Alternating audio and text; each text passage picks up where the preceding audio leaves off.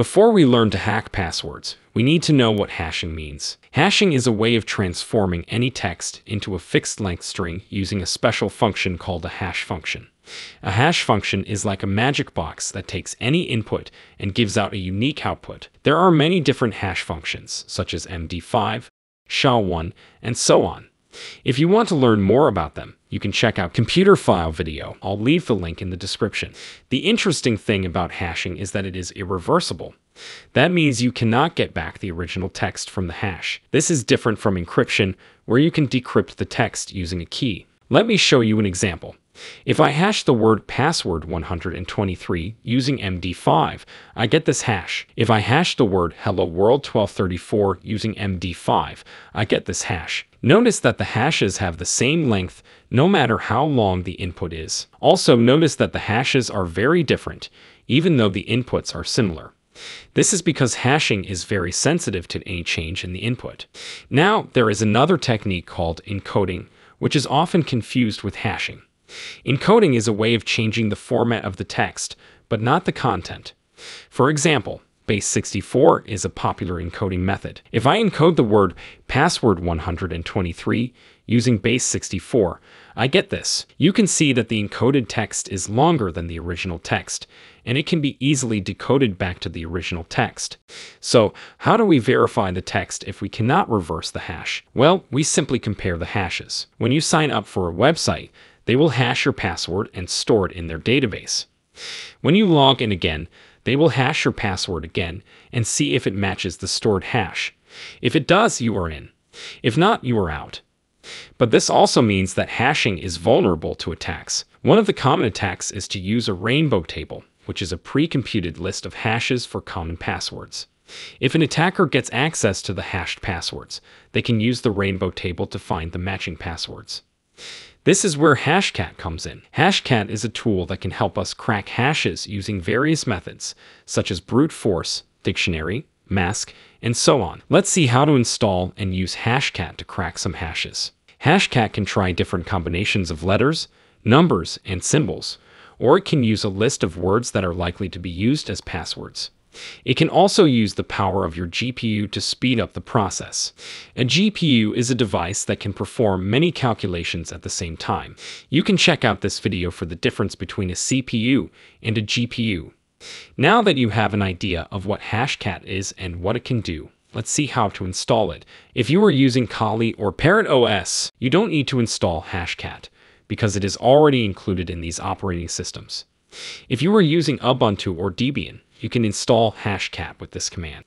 If you are using a Mac, you can install Hashcat with Homebrew, which is a package manager for Mac. Here is the command. If you are using another operating system, you can find the installation instructions for Hashcat on its website. After you have installed Hashcat, you can check its help menu with this command. The help menu shows you all the options and parameters that you can use with Hashcat. You can also see the list of supported hashing algorithms and modes. To use Hashcat, you will also need a word list. A word list is a file that contains a lot of words that can be used as passwords. One of the most famous password word lists is rockyou.txt. It has a lot of common passwords that are used by many people. It is often used by penetration testers to crack passwords.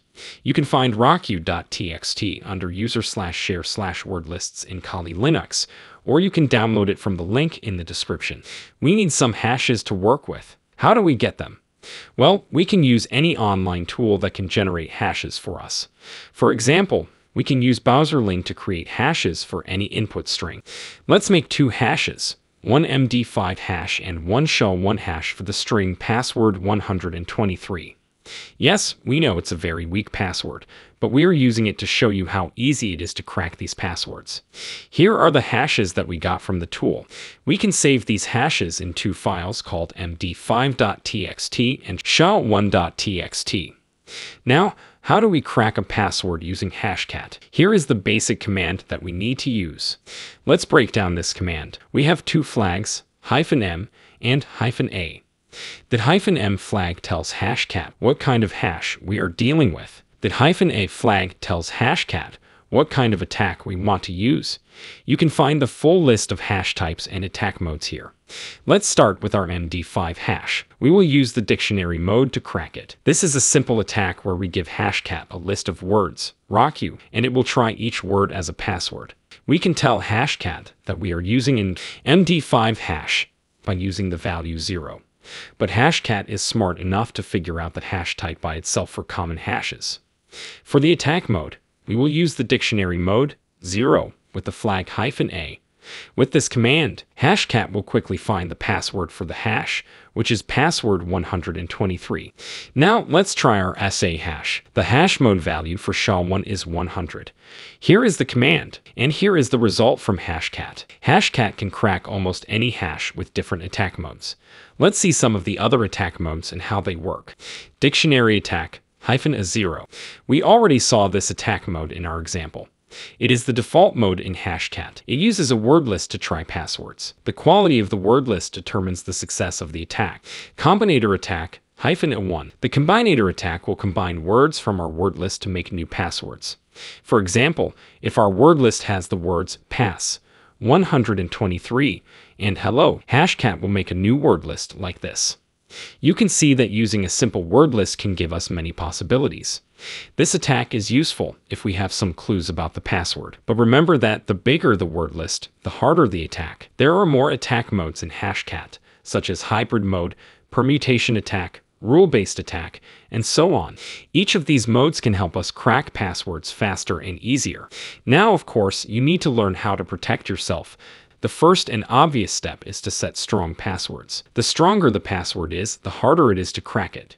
You can check if your password has been exposed to the internet with haveibeenpawned.com. A more effective way is to add salts to password hashes. A salt is an additional string added to the existing password, so the hash generated is different from the normal hash of a string. To crack a salted password, the attacker should know both the hash and salt values. This makes it harder to crack hashes using methods such as rainbow tables. We can further strengthen salting by using dynamic salts instead of static salts. We can write a function that generates a salt value for every string, making it exponentially harder to crack a salted password. Thanks for watching, and as always, stay safe.